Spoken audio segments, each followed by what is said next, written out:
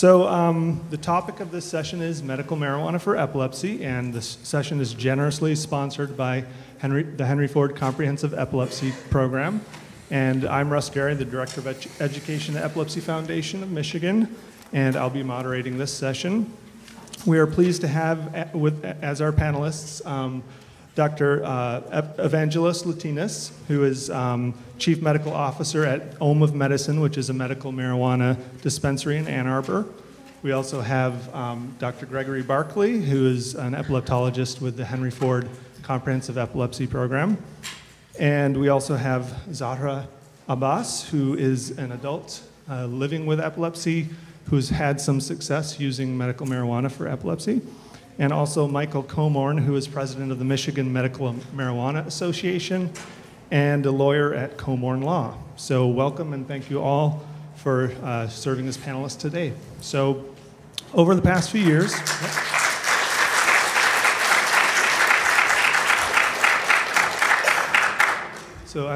as I'm sure you're all aware, over the past few years, medical marijuana has become a hot topic in the epilepsy community. By the end of today's session, I'd like attendees to have a basic understanding of the potential benefits and risks of using medical marijuana as a treatment for epilepsy, and also the practical and legal considerations involving medical marijuana, and also how to advocate for the removal of barriers both to access and to research. So Dr. Barkley, can you briefly start by describing the two different species of cannabis, sativa and indica, and the primary compounds that we pay attention to when we're using medical marijuana to treat epilepsy? So I want to first start by saying that for probably 3 out of 4 people with epilepsy, marijuana is probably not something that's needed. We have standard drugs that work quite well, providing you have the right diagnosis and are treated with the proper dosages. So there are about 25% of people with epilepsy, unfortunately, who the standard therapy has not helped. And so if you're somebody whose seizures have not been controlled, then it's important to make sure that you see an epilepsy specialist to get the right diagnosis and be put on the right drugs. I have been working today reading EEGs, and we have transferred in a patient who has Lennox-Gastaut and came from another hospital with on 2 drugs, one of which is known to make seizures with Lennox-Gastaut worse. So and there's probably a number of people in this room who have either juvenile myoclonic epilepsy or juvenile absence epilepsy, which cause about 10% of the epilepsies in the general population. And those people generally will have seizures that are well controlled, provided they're on the right dose of the right medication. So the first point before talking about the role of cannabis is to make sure that you've had the proper diagnosis. And if your seizures haven't been controlled, you need to see an epilepsy specialist. You might need video EEG monitoring. You might actually be a patient in whom something like surgery can cure you from having more seizures. So putting that aside, let's assume that you're somebody who's done all of those things, and I know there are people in this room who meet all those criteria. What is the story with marijuana? How can we separate the hype from the reality? So actually, Russ, there are 3 kinds of marijuana plants, and there's actually, like any classification scheme, the botanists will differ. And so there's an argument whether there's really one plant that have different varieties, just like we have different varieties of apples. But for the sake of convenience, there are 3 plants you can think of. One is called cannabis sativa, which originally was from China. And it's a fairly tall tree, bush. It can grow to 20 feet tall, and it's a great source of fiber for making ropes.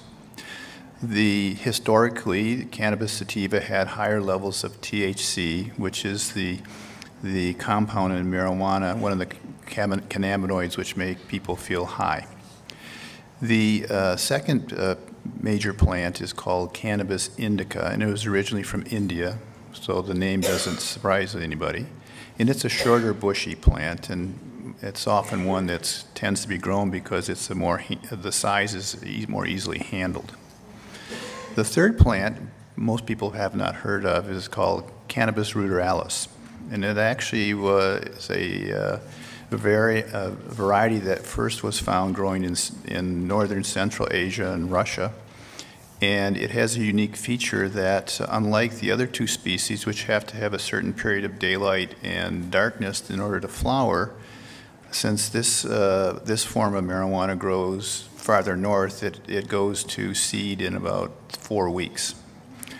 Now, all three of these different plants can be hybridized, and probably most of the marijuana that people will purchase is a hybrid of one sort or another. But anyone that's said to be auto-flowering has cannabis ruderalis as part of that, because that's its major property. It also, in the native form, it has almost no THC, and it's all CBD, but the concentrations tend to be lower.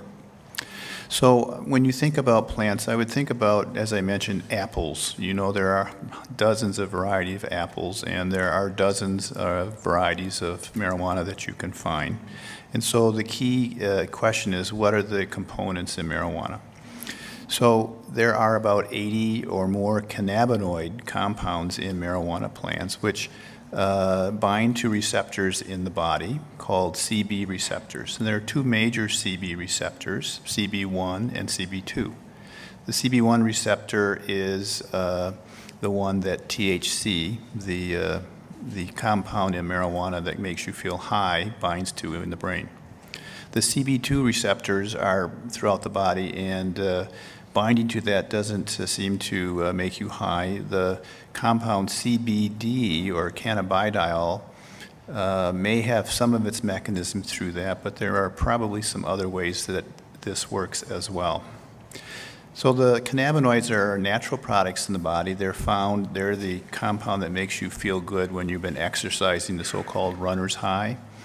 They help the body to relax, to digest, to forget, and they are responsible for a sense of well-being. So you even find some cannabinoid compounds in mother's milk.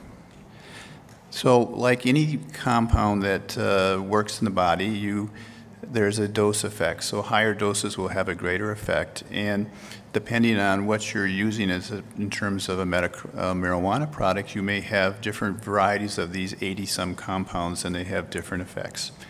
The CBD is the one that's of most medical interest because it doesn't make you feel high, and it has pain-relieving properties for nerve pain, the kind of pain like people with diabetes get when they have burning feet, or after nerve injuries such as a pinched nerve in your back or neck.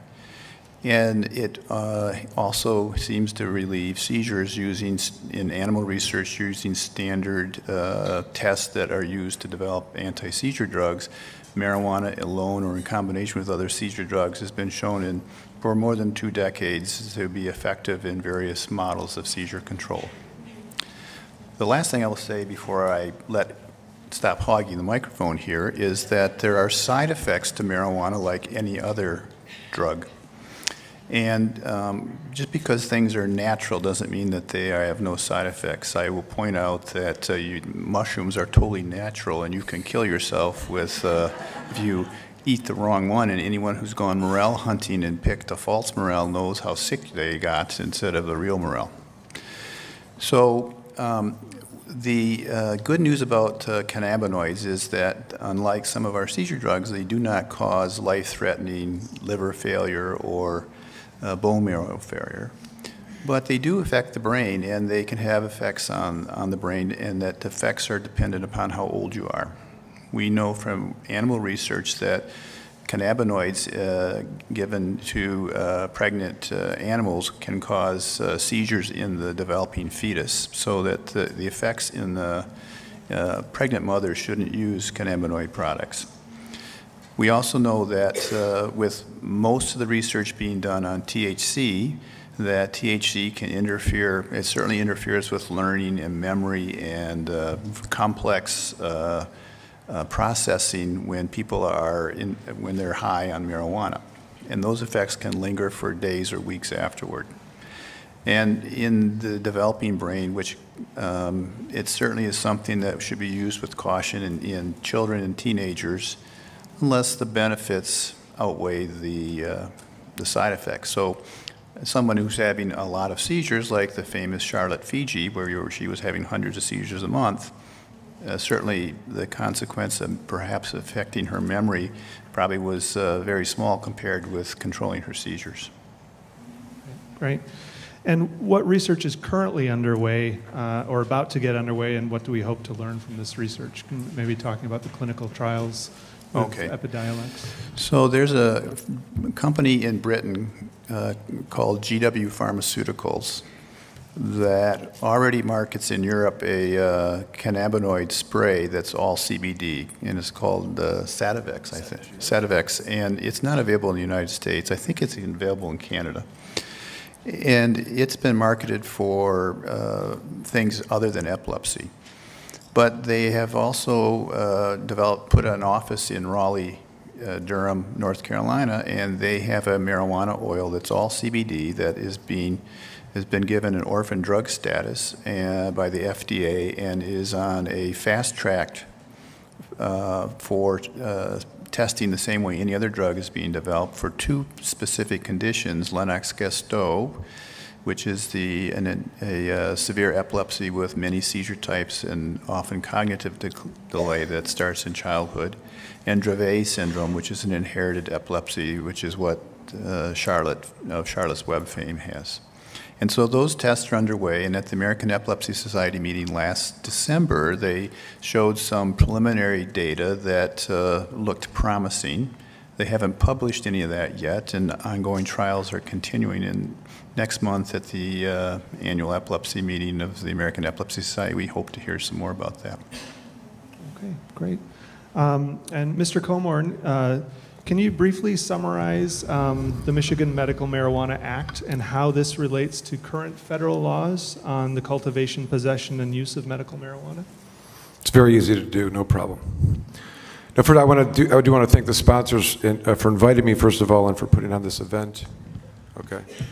One of the stigmas that has gone along with my practice as a lawyer is just being involved in representing patients or caregivers or advocating for them, and I can tell that amongst the group that we're with here that it's a highly evolved group, and all of that reefer madness is obviously not present here today. And it's great to hear from the doctor. It's been amazing listening, because the advancements here are not what we normally hear, and I think more people should know about this in these kind of events, but thank you for having me. The issue of the Michigan Medical Marijuana Act and federal law is less of an issue right now, I would say. The federal government has defunded the Drug Enforcement Agency in this last budget to prosecute or investigate states that have medical marijuana programs. It doesn't mean that they, like for example, in some situations, what somebody would call a good network of patients and caregivers could be called a RICO charge in federal court. So the federal government has not really been prosecuting too much in the eastern side of Michigan. The Western District, we've had a couple, or it seems to be a little bit more prevalent, but not as of late, and not at all because of the budget restraints. But that doesn't mean that would change, and that's always the concern, of course. Different administration, different attorney generals, all different types of things can happen. The Michigan Medical Marijuana Act, 2008 voter initiative, is state law and protects only those persons that are charged with crimes under state law. The act clearly states that it does not attempt to protect you from federal prosecution, and a Supreme Court case ruling clearly states that if the federal government's going to prosecute you, they're going to prosecute you, and the Michigan Medical Marijuana will not help you in that prosecution. However, in state court, you have protections from the Michigan Medical Marijuana Act, and these cities and local municipalities likewise can't preclude the basic protections or vitiate those protections that by local ordinance, and somehow circumvent the state protections. But the way I like to describe how the law works is you have to first understand that the prohibitions for any behavior involving marijuana have been on the books for a long time, and they are still on the books. You know, the crimes of possession of marijuana, possession with intent to deliver, delivery of marijuana, and manufacturing are the crimes that individuals will be charged with when they're engaging in any marijuana activity. The Michigan Medical Marijuana Act, as our Supreme Court said, did not legalize medical marijuana in Michigan. What it did is it created two different protections, types of protections. The first one is what I like to compare to a licensing type of protection. That's the immunity, or the called the immunity or the Section 4 protections. It's a license. The comparison is a pistol permit, excuse me, a carrying a concealed weapon permit, where an individual would not be able to carry a pistol concealed on the person. If they were doing so, it's punishable under Michigan law. However, if you have a license to do so, you would be exempt or immune from the prosecution for that same type of behavior. If, however, you are acting outside of that license of being allowed to or exempt from being charged with a crime, if you're acting outside of it, you lose your immunity protections and you could be charged just like any other individual for that behavior. The Section 4 or the immunity protections of the Michigan Medical Marijuana Act work the same way. There are statutory limitations, enumerated amounts that people can possess, the number of plants that people can possess, the direction of the transfers and what is allowed and what's protected from arrest. And it's challenging to a lot of people, and it's important. There's a lot of misinformation out there, and a lot of people over the years have gotten in trouble for just not knowing the law, thinking that, mistakenly thinking that they were in conformity with. I never discourage people from participating in the program. I'm a big proponent of people who are interested in it, and it can be done in a way that would not bring people in any kind of risk or liability. So the stories that I tell are not to scare anybody, and I am encouraging. It's just that you have to know and understand that the dynamics of what's involved. So this immunity provision, did you want? No, go ahead. All right. The immunity provision allows for individuals who are patients, after they've been recommended by a physician to use cannabis, that they can possess 12 plants, growing 12 plants. I don't always recommend if you're, that no one says you have to have 12 plants, and therein lies some of the problems when you start getting, up to the edge of what you're allowed to do. I always say scale back and, understand the limitations. And the quantities that you're allowed to possess is 2.5 ounces of usable marijuana. This usable marijuana is a huge debate in the state of Michigan right now, I guess, in the courts, I would say. And, but the basic concept is, as you're harvesting your plants, you want to try to vision how much you're going to have and what the yield's going to be, and understand how it's going to dry and cure and be ready for usability. But for those individuals that are outside of these limitations, if you are acting outside of the license, your card's expired, you happen to have harvested from your plants and you have more than 2.5 ounces for a patient, or caregivers are only allowed, they're limited to selling and delivering to only 5 enumerated people. If they sell to a 6th patient, that would be behavior that's outside of the protections of the Michigan Medical Marijuana Act. But you have an affirmative defense, and this is where most of the litigation has been. It's that's gone through the courts, and the Supreme Court recently ruled on a couple cases. But it's the ability of those individuals who may, by necessity, by needing more marijuana to make some of the concentrates, by not having safe access and going to a 6th, trying to acquire from someone that the law doesn't directly allow. Those kind of things happen all the time. But the Act itself allows for an affirmative defense, where the individual doesn't necessarily deny the behavior and say, I didn't do it. They say, I did do it, and then they explain why it was medically necessary. But this issue of how that happens has been the most litigated. Okay, great. And what legal recourse? Oh, go ahead. I just want to add that I talked to a DEA agent in the past year and said, what have you been instructed to do about marijuana, medical marijuana? He said, we've been told that as long as people are following the state law, to leave them alone. So if you grow 40 acres of marijuana, then you're going to be in trouble. If you fill up a U-Haul, you're going to be in trouble. If you try and go on an airplane with a bunch of marijuana, you're going to get in trouble. But if you have a small amount that you're using for medical purposes, I think you can relax and not worry about it. As long as you have a card, you have to get a card. Right, right. What legal recourse is there for medical marijuana patients who fail a drug test for employment? Has that come up ever? It happens quite a bit. In fact, if I would complain about the things that need to be rectified, it would be the employment issue, housing, and the driving, the fear of the driving. All of those things directly impact patients, both for growing, if they're going for themselves, and also using. The law has not been favorable on this issue. There's a case in Michigan. It was Walmart versus Heroic. He was a cancer patient. He was employee of the month at one point and hurt his knee and was off for a while. And they, as a matter of course, drug test before they come back to work. He tested positive for cannabis because he had been certified by his cancer doctor to utilize, and they fired him. It got removed. The case was sued in state court. They got removed to federal court, and of course, there is no medical marijuana in federal court, so it got thrown out. And it essentially had no protection. Then it's a problem. There is a solution, though, which is that if the federal government were to deschedule, remove it from the controlled substance, and I think that's kind of your next question, but that's one of the possible solutions. Okay.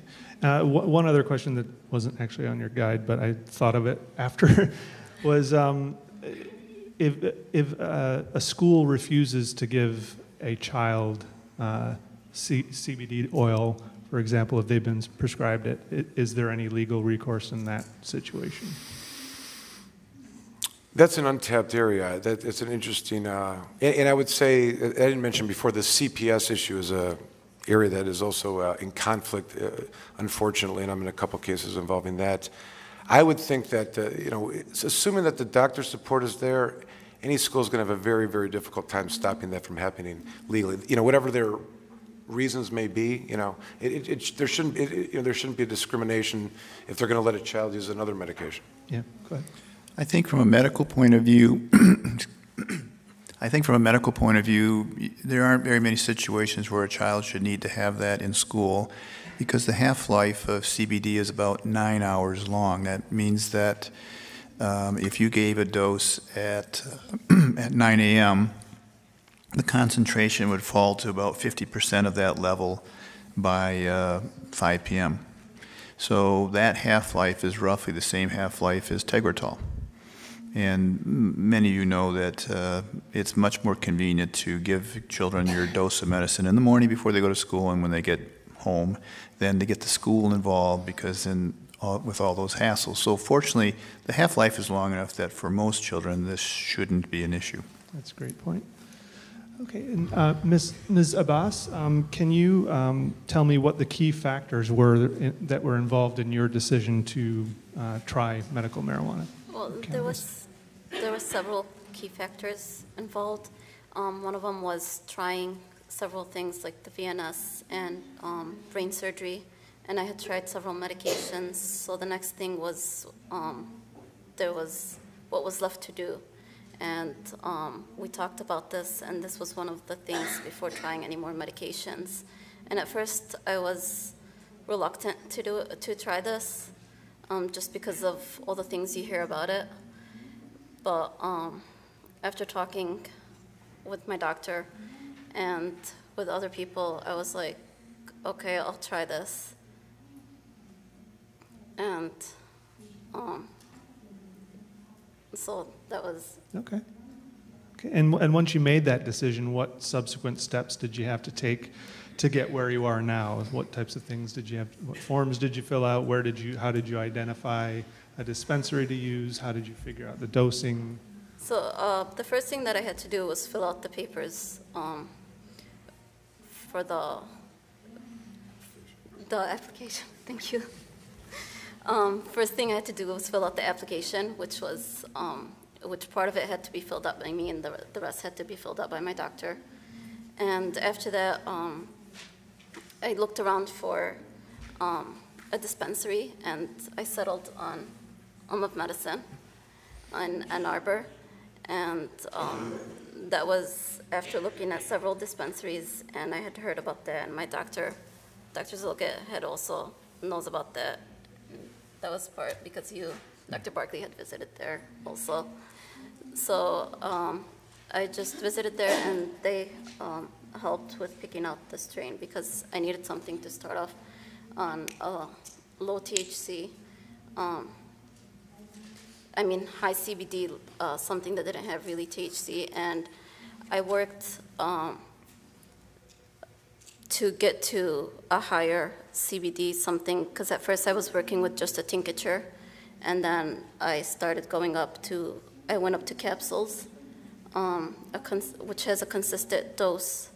I take 5 milligrams in the morning and 10 milligrams at night, and then for the rest of the time I take an oil.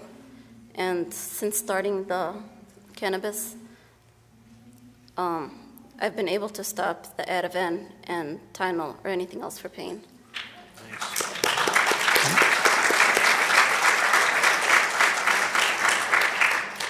And I also went through, in DC, I broke my hand because I didn't have the cannabis then.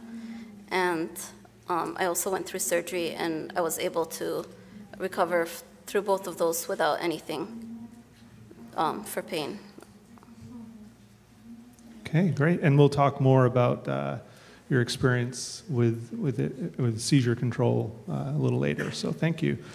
Dr. Barkley and Dr. Litinas, can you talk briefly about the different ways in which medical marijuana can be taken into the body and the relative pros and cons of each? Why don't you start? Sure. First of all, I want to thank again the sponsors for having us here. It's a fantastic event, so thank you for having us. As far as the methods of administration, like any other medication, there's a lot of different ways you can put the medication in your body. There are basically 3 or 4 major ones. One is obviously inhalation, either smoking or vaporization of the medicine. Vaporization is actually a little bit better and healthier for your body. The second way is by sublingual use or tincture, putting the medication under your tongue. And the third major one is by eating it, ingestion. Now, the different methods of administrations have a little bit different timings that the medication goes through your body. So, for example, if you require very fast-acting dose, smoking or inhalation is very, very good. If you still want a fast-acting medication, but you don't want to smoke or you have a problem with your lungs, you can use a tincture. And for long-term kind of medication, like Dr. Barkley was saying earlier, eating is the best method of administration. So you have to think about, as a patient, when our patients come to home, to sit down and explain times of administration, how long does the medication stay in your body, how it's metabolized through your body, and through that, and then obviously what types of conditions or symptoms we're trying to take care of, and we can basically educate our patients on how to take and when to take and how much to take. Okay, did you want to add anything? Let me just add a few little things. I'm sure a lot of you in the room are saying, what is a vaporizer? So if you burn the leaves of the marijuana plant, you'll get all the things of the burning products, just like if you smoke a cigarette. But it turns out that the cannabinoid compounds vaporize into the air at a lower temperature than the plant actually burns. So there are cookers called vaporizers, which are either battery operated or electrically operated, that are little toasters that heat it up to the point where the CBD or THC goes into the vapor, and then you breathe it in, so you don't get a lot of the other toxins from cigarette smoke, as he mentioned. If you inhale these vapors, that gets into your brain within seconds. If you use it into your, if it gets absorbed through your mucous membranes, either in your tongue, under your tongue, or through the nose, as people are familiar with Diastat, those absorption pathways don't get processed the same way that foods that are swallowed, because when you're swallowed, they go through the liver, and it takes about half an hour to get into your system. So if you're thinking about a drug with a half-life of 9 hours, taking it 2 or 3 times a day is a reasonable way to do this, and on a chronic basis, using it as a liquid capsule and just eating it is probably the way to go for most patients. I would say that of the patients that I have, there are a few people who smoke or use vaporizers, but the vast majority use oral preparations. Most of the people who smoke were people who were either cigarette smokers before, and I haven't harassed them enough to stop smoking, or they were using marijuana to get high before they discovered it had a medical benefit for the CBD oils. Great. So because it's unregulated and because so many different factors can affect the chemical composition of the product, the strain, the grower, the extraction method, inactive ingredients, how can patients be sure that they're getting consistently what they expect in terms of the quality, the quantity, the ratio of CBD to THC and that type of thing? Tough question. Sorry, but. Sure, I can start. First of all, we always tell our patients to self-educate themselves. You are the best kind of proponent for yourself is to self-educate. So when you go to a dispensary, you're trying to figure out where to get your medication, go to a dispensary that tests their medications first and foremost. So for us, for example, it's very important that all of our medications are tested, and we know exactly what's in the medication that our patients put in their body. So the main thing, like I said, is either try to educate yourself and go to a dispensary that you feel that you're comfortable with, that they make sure that they know when you educate yourself and you ask the correct questions, they know the correct answers. And mainly when you actually purchase or get the medication, that all of those medications are tested in an outside third-party laboratory testing facility that that everything is kosher, so to speak, and take it from there. Okay, great. Did you want to add anything? So anybody who's ever grown tomatoes knows that every year it's a different story, and even from week to week it's a different story. So the problem with marijuana is that to a certain extent it's the Wild West out there. And it's a natural product, and there's going to be variation. And the only way to know exactly what you're getting is if you have had some testing done on the product you're taking. So this is different than the medication. If I gave you 100 milligrams of a pill, no matter what it is, that's been FDA approved, then you know that it's going to have as little as 80 milligrams or as much as 125 milligrams. That's what the FDA manufacturing standard is. If you go buy an over-the-counter vitamin or herbal product, there's no assurance that it even has any of that in there because there are no regulations that it's regulated by the Department of Agriculture, and there's been one scandal after another of things that are supposed to have this or that, and testing shows they don't have any of that. But fortunately for marijuana, there are laboratories around who will do testing with gas chromatographic analysis in great detail, and will tell you exactly what's in a product. And many of my patients who have been on marijuana products will bring in certificates saying this is what's in this product. One of the things that has confused people, though, is that I remember a patient had 2 bottles of the same product, and they had to go from 3.5 drops or mLs to 4 mLs, and they didn't understand why, and so I had to carefully explain to them that the newer bottle had a different potency than the older bottle. So you have to be careful about this, but again, with a bit of caution and knowing what you're dealing with, you can figure out so you can kind of get a consistent dose. The other thing is if you're using dispensaries, you have to be careful because some of the dispensaries are much more attuned to helping people with medical problems than others. And so I always advise people to use kind of the gut test. You walk into a place, and if it feels kind of shady, then turn around and go someplace else. Because you really don't know what you're dealing with. And I would say that most of the places that are dealing with medical marijuana and the ones that you hear from from your friends or neighbors who are using it. They'll steer you to and away from certain places based upon experience. And so word gets out. There's plenty of stuff on the internet that does evaluations. And if you look around, you can actually go and find names of places that do analysis, and they'll point you to dispensaries that use their analysis in the products that they sell. So there's ways to become an informed consumer. Great. So I'm sure a lot of people are familiar with the high CBD, low THC strain called Charlotte's Web, and I've even heard of stories of people moving to Colorado to get this, but there are actually several other high CBD, low THC strains available. And can you talk briefly about these and what, if anything, we know about their relative effectiveness? One of the statements that we could have made to every one of these questions that has to do about marijuana products is that more research is needed.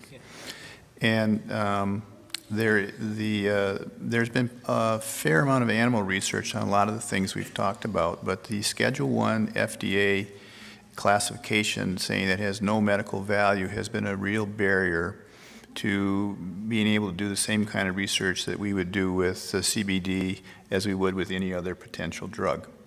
So I'm going to make one pitch to everybody in this room who's a voter, is that as the 2016 elections approach and you're going to be having politicians asking you to vote for him or her for whatever position, whether it's local or statewide or federal, ask them what their position about it changing the schedule of marijuana from Schedule I to Schedule II. Because that's the thing that would unlock research more than any other single thing. It would change it. It would be a night and day game changer for being able to do better studies and get more information that would really help you as a patient. So that's, I've gone on so long about this, I've forgotten what the question was. Just about the different strains available. So does anybody here know what the name that Charlotte's Web oil was originally named? It was called Hippie's Disappointment. Because it had almost no THC and it was all CBD. And it doesn't make you feel high at all. And they have pledged that the ratio of THC, that there's no more than 0.03% or something THC in Charlotte's Web oil. But there are many CBD strains that are high in CBD are available. And I think that as I said, there are 80 other compounds that are cannabinoids in marijuana plants. So none of these things are purely CBD unless they've gone through a very concentrated purification process like GW Pharmaceuticals is. And so there's a mixture of things.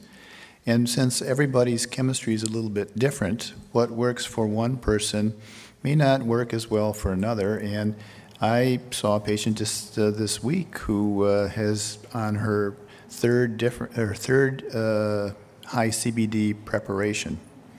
So I would say that if you're trying marijuana, the two things that you need to do is you keep careful records of your seizure counts, just like you would if you were involved in any kind of other change in your medications, and also records of the side effects that you might feel in terms of memory and concentration and sleep and pain and all kinds of things like that.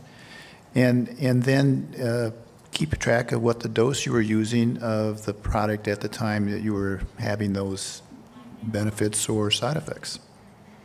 And if it doesn't work at a dose that starts to give you side effects, then it's time to change. So if you think about any epilepsy drug, whether it's a approved FDA drug or cannabinoid, the logic is quite simple. If you're having seizures, you need more medication.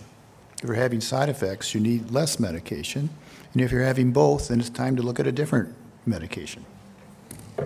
Dr. Litinas, did you have something to add?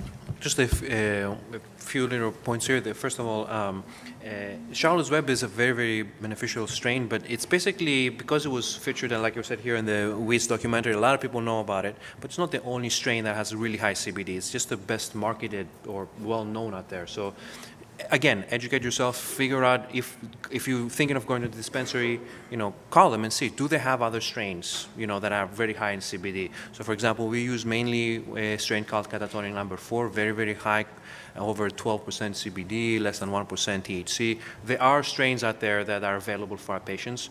We just have to, again, people know more about Charlotte's Web just because it was on TV, but that's not necessarily the only high CBD strain. They're out there, and we just have to search and find them. But we use a lot of different strains with high CBD. Okay, great. So because health insurance doesn't cover medical marijuana, cost can be a major barrier to using it. I know it varies, but what would you say the approximate cost per month would be for the average patient with epilepsy to use medical marijuana? And obviously you can't get specific, Sure. but ballpark it. Roughly how much are people having to pay? Again, it depends on the patient. Each patient is different. Each condition is different.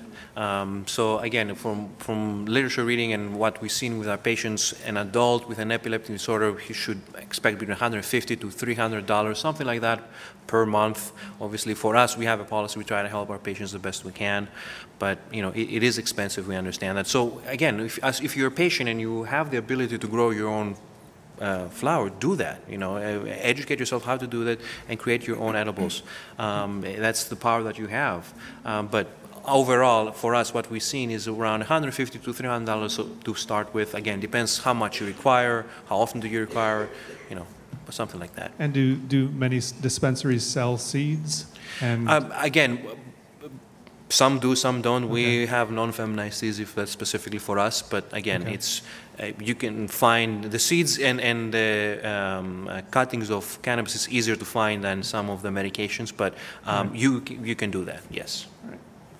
But I imagine it's quite challenging to It is. grow your own and do it consistently. So as I said, most strains of marijuana to grow have to have a certain, it's just like trying to get a poinsettia to flower a second time. You have to have a certain amount of daylight and a certain amount of darkness, and if you don't do the conditions right, then it won't blossom. The auto-flowering ones have the benefit of going to seed in about a month. So the other thing about growing marijuana is that it's, if you have a green thumb, you have the right conditions, you'll have better results than if you don't know what you're doing. And so there's plenty of help on the internet, or I'm sure at these supply shops, to give you a hand on that, and that probably is the cheapest way to go. So if you're going to grow it, you need to keep it protected. I had a patient last year who came in and was upset because he had been growing marijuana in his backyard, which you're not supposed to do, and just before harvest, somebody came and stole it. So if you're going to grow it, you should grow it in a protected place in your house in a way that you won't have somebody waiting till the right moment to swoop in and take it away from you. Good point, good point. Mr. Komorn, if people want to advocate for increased access to medical marijuana, better research and eventual FDA approval, what bills at the state and federal level should they ask their legislators to support? I think at the federal level, which is the major problem, there's a bill recently introduced that would deschedule and allow the states to then determine how they wanted to deal with marijuana. Michigan already has a law that has essentially rescheduled marijuana as a Schedule II. It's a law that came out of Senate Bill 660, and it's conditioned upon the federal government taking some action, either rescheduling to 2 or descheduling or giving approval to the states. Any one of those combination of factors, Michigan already has a law that would run as it's a pharmaceutical medical marijuana program where, because it's a Schedule II, they can then sell it out of pharmacies, and they would contract out the growing of it to various, there's a Canadian company that had come down and advocated and lobbied for that law to get passed. So that's already in place in Michigan, if and when that happens. So if that happens, Michigan could move forward with that. I would say this, the next thing I'm going to say, it doesn't usually come up, and I know sometimes, in the national perspective, the medical and the legalization communities don't always go together. And I know they've been in conflict in other states and caused, prevented some of the legislation from going forward. But I think, there's some ballot initiatives that are being passed around right now. If anyone was going to get involved in something, and I say this because I've seen, some of the nuance, minutia that people may get caught up in that's really silly and ridiculous, and we're talking about it being crimes. You're talking about medicine, and we're talking about public health that is being enforced by public safety. There's a real disconnect there.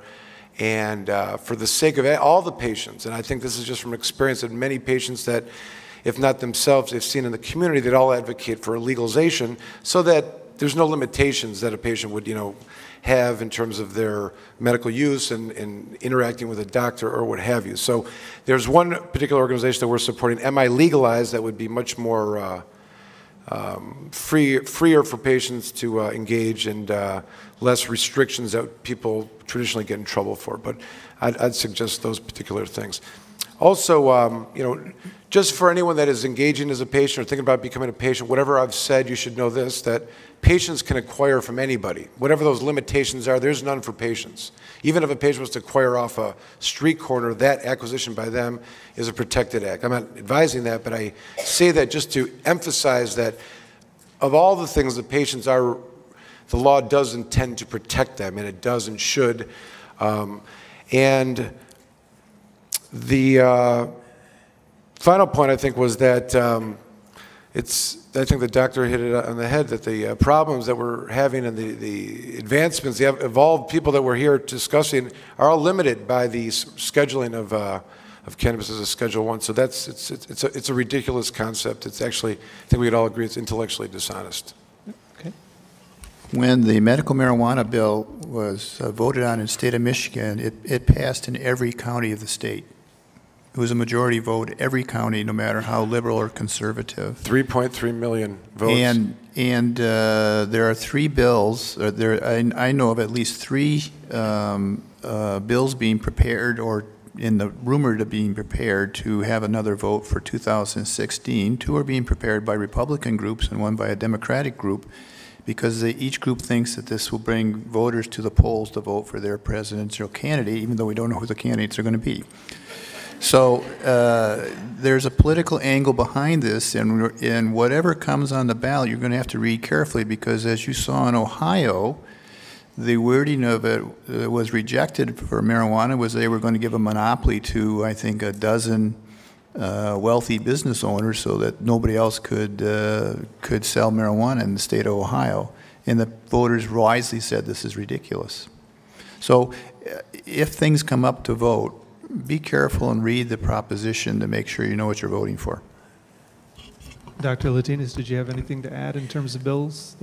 Not really. Again, our main focus is self-educate as a patient. You have rights, know your rights. Read, like you said, my fellow panelists here, read the laws are going into the ballots, know what you're voting for, and take, edge. Okay. And Ms. Abbas, it may be too soon for you to reach any conclusions, but and obviously yours is only one case, but what has your experience so far been with using medical marijuana and in terms of its effectiveness for epilepsy? Well, so far, personally for me, it's been it's done really good, and I've been, like I said before, I've been yesterday marked 7 months seizure-free for me on it.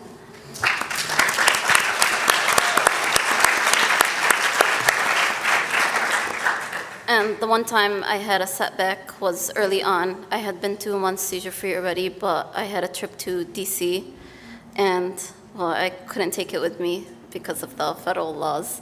So I had a seizure there, and I actually broke my hand. But when I came back, I did not take any pain pills because I had stopped using Ativan and anything for pain at that time since I started using the cannabis. And that was the first thing I got through without using anything for pain. And when I had my recent surgery to replace the VNS, I once again got a topical to use for the pain. And I was able to also not use any Tylenol or anything like that for the pain, because I used the medical cannabis instead. And so I've been like, I haven't started going down on any of my main medications, but the Tylenol and Ativan, that was a big relief to stop. And like my headaches have gone down too because the seizures have gone down. So those are two big things. Great. Okay. Okay, before we open it up to questions, does anyone have any concluding thoughts on this topic that you'd like to share? Sure. No, and again, for us is like you were like, again, educate yourselves. Know what you're looking for. What are the conditions that you're trying to, take care of, and then just come and figure out exactly when to take it, how to take it, and be an educated patient. That's it's one of our major kind of drives. Start to educate our patients about what cannabis can do for you. It's coming. It's obviously, and people are finding relief with that. It's just again, it's scheduling and all that. So it's slowly but steadily it's coming and becoming more and more prevalent. So. Okay. Yeah. I think it's always important to point out that that marijuana has mostly been used for getting high, and that's been the high THC strains. And those strains do have cognitive side effects when you're high. They may persist and interfere with learning. And there is a group of people who become dependent on marijuana when they use it on a regular basis with the high THC strains. We need more research on CBD, pure CBD, and so we don't know exactly how much of the cognitive effects it has. From talking with patients, they seem to indicate to me that they don't feel anything when they are using high CBD oils, but we need more research on that. We also don't know if people become dependent on them and what happens if you do you need to stay on this forever or not, depending on the kind of epilepsy you have. So there are a lot of unanswered questions. And as we've discussed many times, there are a lot of variables that go into this that make it a difficult choice. It's something you need to think clearly about if you're thinking about using marijuana. Okay, well, thank you so much for all of your expertise and your opinions on this topic. Okay. And we are going to open it up for questions now. And please raise your hand and keep your questions short because a lot of people want to talk and have questions. So I'll go over here first. Thank you. Wait, are you ready? All right. All right. Like I say, please keep it short. Yes, sir. Oh, man, hold on. See, that's my... Hello. See, that's what my medication's doing to me now, and I hate that feeling. But I want to break it down in one. I just want to say, because, I'm from the area. I know they sell medical marijuana in the neighborhoods, but I feel like that's the government making money. But why make a living when we sell guns to kill each other? I feel like they don't care about one's health, but they want to kill each other. That's war. And, I don't like that feeling that you want to legalize guns, but you don't want to help people. That's why I want to break it down. That's all. With their health. That's all. I just want to break it down. I know I have a lot to say, but I just want to break it down with that one. All right, thank you. Okay. Come over here. When you say dependent, is that the same as addicted? So I don't think it's the addiction is different than, say, someone who is using a drug like heroin. Or nicotine for a smoker. You can become, there are many kinds of ways you become dependent on things, and it'd probably be more like someone who it gets used to their morning coffee, and if you don't have it, in some people that would be more of a thing. But there are clearly people who really get intense cravings. It's a small percentage, but it's not a 0 percentage. And that's why particularly the THC, so when you think about the objections people have made to marijuana, it's because they think about these are a bunch of people who want to get high and don't do anything and act like Cheech and Chong all day long. Or any of the other stoner movies. So because there are so many different compounds, one has to try and separate medical stuff from people who are using it to just get high. And I think if you start to analyze when you hear people talking about it, you can figure out, are they talking about people who are getting high, or are they talking about it for medical purposes?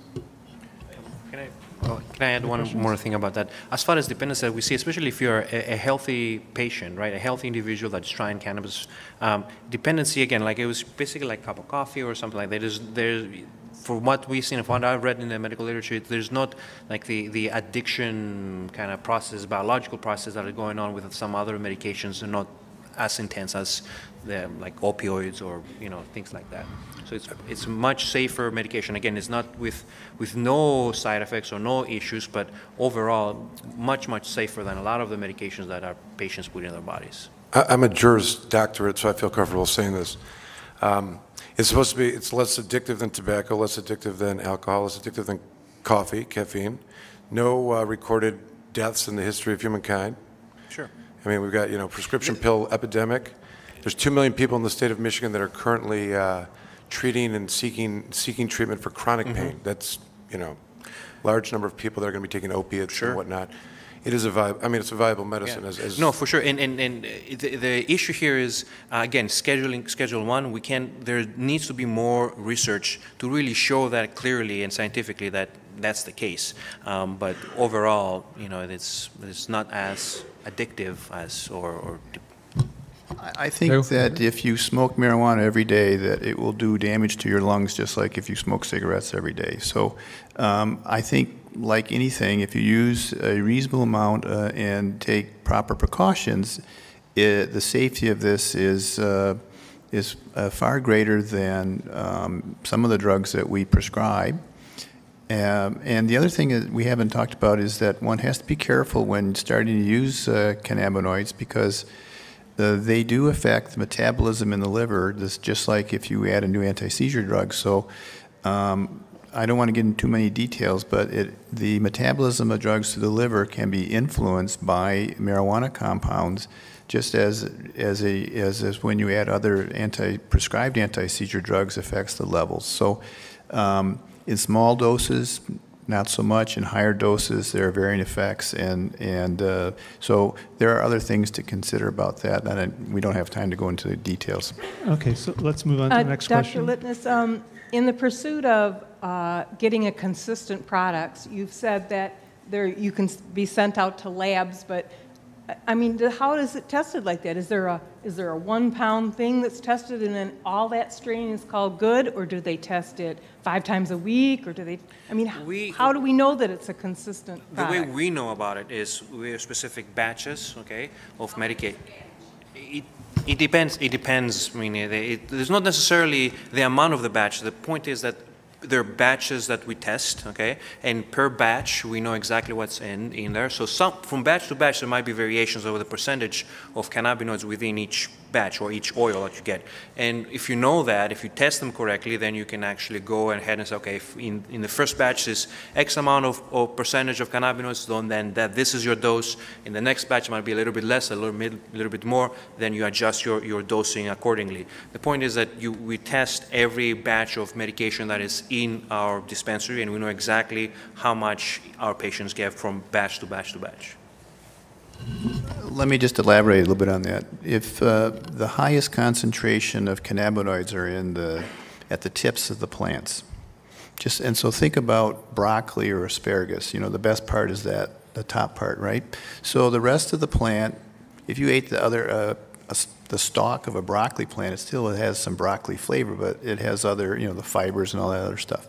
So the way commercial growers prepare this is they will take and harvest the plants, and they take the choicest parts and sell those like a delicacy to people who want to pay extra money for that. And then they take the rest of it and they chop it all up and they boil it in an oil it could be vegetable oil, it could be olive oil, any kind of oil, and the cannabinoids go into the oil layer, and then they put it through a filter, get rid of all the plant parts, and separate the water layer from the oil layer, and then they purify that and process it. Once they have that processed, let's say they have 10 gallons of it, that's the batch that he was mentioning, and then they can test the batch, and then they put it in individual bottles. They know exactly what's in it. So that's why you want to be careful and to avoid the variation from, one purchase to the next by trying to see has your grower done any kind of analysis? Can the grower show you the paper so you know what you're getting? And that way you know you're getting more or less a consistent amount of medication. Okay, next question. Hi there. I'm a patient and a caregiver. My question is, I guess, a legal question. When it comes to medicals, that's how I medicate. I don't prefer smoking it. Is medicals protected under the law to where if I wanted to deliver to one of my patients, and let's say instead of an ounce, he wants a dozen cookies, is that protected under the law as well? It's a complicated answer. There's one case I actually represented the individual on his appeal to the Supreme Court, which the court chose not to take. But this issue of what is usable marijuana and what is not usable marijuana, some of the law enforcement agencies are in fact calling out anything that is not plant materials being not something that you're protected or immune from arrest. This, of course, creates a tremendous number of problems for the pediatric patients because, the parents are not having them smoke bongs. They're ingesting other types of. I guess the safest way to be if you're going to do that is to carry an amount that's less than the amount you're lawfully allowed to carry, whatever your cards would allow you to. 15 ounces would be no more than. So if you're going to have 15 ounces of brownies, it can't be more than. Once you get over that amount, but. Also, there are transport laws in Michigan, they conflict, but just take steps. I always advise people, take steps to not rely on your card. Try to go about it as if you don't need to pull out your card, and only if you really have to. So, you don't have to label it. It doesn't have to look like medical cannabis. It just could be brownies that you're coming home from a wedding from. You took something to that. So keep those things in mind, and the culture of security is always the best approach to those kind of things. Other questions? How effective can the word medical marijuana be for a certain person exactly? How effective can it be for people? Yeah, how could it help someone, I guess? Okay, so I guess. So are you talking about for seizures? So right now we have individual reports from various patients who say that it did nothing to help them, to that it's been dramatic and they've become seizure-free, and everything in between. So the only way to do this is to keep close records and have chart your seizures, try the medication. I would look on this if you've made a decision to try high CBD marijuana, then I would look at it just like if you had decide to take a new anti-seizure medicine from your doctor, and keep track of how you feel, how many seizures you're having, and relative to the dose, and try and make a decision, is this making a difference or not? Can I add one more thing just on cannabis in general? And when you have, as an epileptic patient, you have obviously a lot of different medications. When you start taking cannabis, don't immediately take out other medications. Be very steady. Let your neurologist and epidemiologist know what you're doing and what you're planning to do. So, you just have to protect yourself and do this in a correct kind of methodical way. Write everything down. Really, really educate again yourself of what you're trying to do, and allow the team that is helping you, help you and understand what's going on. Okay, question here. I have more of a legal question. We take care of pediatric patients, and is there any, regarding CPS and ramifications for families regarding documentation of the medical marijuana? Because it's not necessarily coming from our providers, so is there any kind of backlash for the families as far as that goes, and how do we know what to put in the chart? Well, CPS would not be involved unless someone makes a complaint. And when there's a complaint made, they are required by law to investigate. So if somebody knows that there's medical marijuana being used in the home, it may create issues. I mean, if for whatever reason someone falsely thinks it's a concern or... We don't want to keep the patients from getting in trouble, I guess. Right. Not that we're wanting to get CPS involved, how to make it so it's not something that they falsely accused of. I mean, not having any contact with law enforcement, just avoiding those kind of things. Like, the patient activity can go on privately and should go on privately, and only if it becomes an issue where there's, something that would draw attention. Someone gets, gets in trouble, or they come to the house and there's too much marijuana or something to that effect. But most of the time, as long as you're not, acting in the areas that are going to draw attention or legal consequences, you should be, the pediatric patient should be fine. Can I comment on that? I think that the biggest problem probably comes when families are going through divorce or things like that, where there's a dispute between members of the family, and we've all heard stories of people doing the most ridiculous things in fights during the divorce proceedings, and so some people will stop at nothing to try and make their case better by and can say anything. But I think if you're working with your doctor and keeping your doctor informed of what you're doing, and so that there's good medical documentation of the reasons why this is being used, then you're going to be on much better ground than if you just decide to do this on your own. Okay. Question here, Karen. Yeah, I have a question. I speak with people with epilepsy that are on marijuana. They live in one state. Their neurologist that they were seeing refused to give it to them, and they're going to another neurologist out of state. And he delivers it to their state. Is that legal now? If the state law does not have a medical marijuana program, then they're just going to be possessing some illegal substance. It's contraband unless there's a exemption for the possession and use of it in some way. It's not. I mean, it's a political issue, obviously. Even the doctor may have issues by transporting it across state lines. I mean, although I will say this, there are a number of different, and if you may be talking about, because you see a lot of advertised products about CBD, oils and whatnot, that you can order online. That may be, the FDA, I know of several situations where the FDA, not the DEA, sent out letters to people saying you cannot advertise those products as, medicines. They can only be sold as FDA or non-FDA approved, like nutritional supplements. There's a big difference in how those particular things are packaged and marketed. The letters went on to say, oh, and by the way, it has a lot of THC in it, and you can't sell it across, because that's the illegality that they get hung up on. But, there are hemp products that have CBDs in them, the different cannabinoids that even test, time's up for, okay. We'll carry on finish off this question, that's fine. But there are other, products that are sold and marketed that are have similar compounds, and it goes on all the time. It's a question of how they're going to. But at the end of the day, you got to be careful about what you're buying in the mail and what you're shipping in the mail. Okay, so once again, we don't have time for any more questions. But again, hopefully the panelists will stay for a couple of minutes afterwards in the hallway or here if you have other questions. So thank you so much for handling what's a very challenging topic to discuss, and I think we did it well. So thanks, everyone.